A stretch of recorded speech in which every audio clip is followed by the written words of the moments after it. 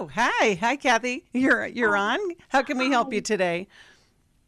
Hi. Thank you guys so much for taking my call. This is Of course. a wonderful, wonderful program. Thank you. How can we help you, Kathy? You're welcome. Thank you for asking.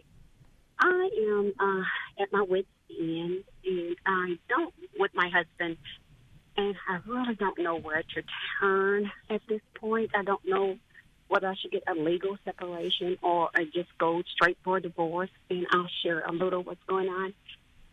He definitely is a narcissist, and he does not, I cannot get him, and this has been going on for about 12 years, cannot get him to really communicate with me about anything. He takes his money and he hides his money and he wastes his money, and I cannot get him to be as one. He just go through the point to where he likes to sit in the dark, and if anything is going on with him, he will not just open up to me and just share what's going on. He just likes sitting in the dark and says something is on his mind and don't want to share that. He refuses to be intimate, and once again, it's been about 12 or 13 years. Kathy, how hurtful, Kathy, how hurtful and crazy making for you that you can't get your husband to talk to you. What do you think his secret addictive behavior is? That I don't know, because he's not talking. So, what do you suspect? Do you suspect pornography use or alcohol, substance use? He's not an alcoholic. He is an extreme smoker, not the drugs, but cigarettes. And that's another thing. He's in bad health, and a doctor's been talking to him about that, and he will not correct his diet. He just constantly smoked. Then he quit there for a little bit Kathy, because of some health reasons. Even though this is a scary question, what do you think about pornography use? You know what? Maybe so, because I've been processing that and trying to think about when we were dating. I remember when I was dating, and when I began to go to his home to date, to see him, he had this big bag of something, and I asked him what it was, and he said, it don't matter, don't worry about it, he's just getting rid of it. And it sounds like a bunch of what are those, not the 8-tracks, the CDs, the DVDs. The it sounds like the tape. Yes. I can hear the rattle of the bag. So I do believe that's what it was. There's been secrecy for a long time, ever since you've known him. Yeah. Perhaps. Have you been married longer than 12 years? I've been married 20 years. Okay, so it wasn't always like this. And what happened? Maybe on the surface, but underneath it was. Because I'm wondering, did something happen 12 years ago that kind of changed the course of things for him? The only thing that I would think that happened, maybe, when I really began to see that he's hold that thought, Kathy. Hold that.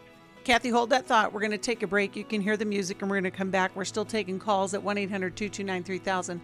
It's really hard to be connected to a spouse that won't talk to you, and we feel your pain, Kathy. We're going to help you when we get back. It's interesting because you'd think that marriage is this blissful state, yet we hear so many different versions of it. But there is hope and there's help for a better connection, and that's what we're going to help you with, Kathy, when we get back. I'm so glad you're here. We are talking to Kathy, and by we, I'm saying Dr. Alice Benton and Dr. Jill Hubbard and myself, Becky Brown. And Kathy, we want to help you. Jill or Alice, who do you? Well, we were trying to see, Kathy, that you've been married 20 years. Certainly, there's some things that have been enduring throughout that time, but it seems like you've really made a point of saying the last 12 years is really when he shut down. And so I'm wondering if something occurred at that time in his life. Well, that's what I've been trying to battle with myself, but I know last year he had a medical issue to where it was near death experience, and when he came up out of that, he was in that for about 3 months. So when he came out of that and got better and came home, that's when I seen the worst of it. it was horrible. When he got better, he was accusing me the whole time he was in the hospital, which is not true, that I stole some money out of his bank account. And so he's gotten paranoid. Spending to the bank. Mm-hmm. Yeah, yes, and because he's really obsessed with money. He's very obsessed with money. Everything is revolves around money for him. But worse than that, he just will not talk to me, and he I was trying to ask him about, go ahead. It sounds like he's really afraid, and so when we're afraid, control kicks in. And that's, don't you guys think that's what she's dealing with, is his control is just overwhelming? And it could be the near-death experience. It's not going to help to just keep asking him, because he's just going to lock down more. But well, and in life, you said he has some narcissistic traits, you believe, know, so if you're grandiose about life, right, and you have all of these ideals, at a certain point in life, that starts to break down. And somebody with those characteristics has a really hard time with that. That's like intolerable, that they can't realize their dreams. And so that's where you'll see a lot of paranoia kick in, right? And this kind of obsessively holding on to anything that they can. Well, and even the fact if he does have narcissism or narcissistic qualities, the fact that he almost died is a threat. Well, aging is a threat to a narcissist, right? Yes, exactly. And Kathy, we suspect that he just lie about. Yeah, it starts with, it's probably started with his character defects, and that has evolved into some mental health issues, probably depression as well, and paranoia. Yeah. And so if you have had a tendency to stay a little quiet, to not, of course, not know what to do and not know how to handle this, what we want to do is empower you to start taking the action you can with what's in your control. And the Bible lays out the steps of what to do in the book of Matthew, where it tells us first we address it head on, and we do it with grace and truth. That, as Jill was saying earlier, the way we've been these past 12 years, it's not working for me anymore, and I want more than this for both of us. So are you willing to consider to get help with me? And whether he is or not, if you're not, I'm going to get the help, because I want better than this for us. And you start to take action.